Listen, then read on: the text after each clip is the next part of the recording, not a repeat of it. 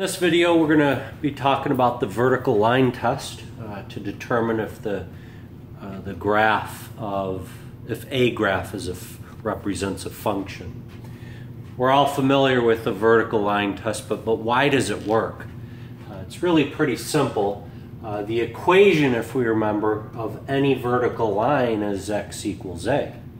And so when we draw a vertical line, what we're doing is we're picking every vertical line represents one x value.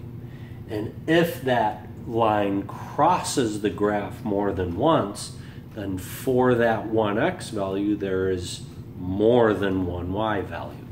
And that's the reason why it works. Another quick example I wanted to show is, let's say we had a graph like this, and the question is this graph a function? Well, we can draw several vertical lines where for each x there is only one y, but there are some x's, at least one, where given an x there is more than one y, or the vertical line crosses more than once. We need to keep in mind, we need to tell students that the definition of a function is for every x there is one and only one y value. So this is not a function because we can find at least one x value where there is more than one y value.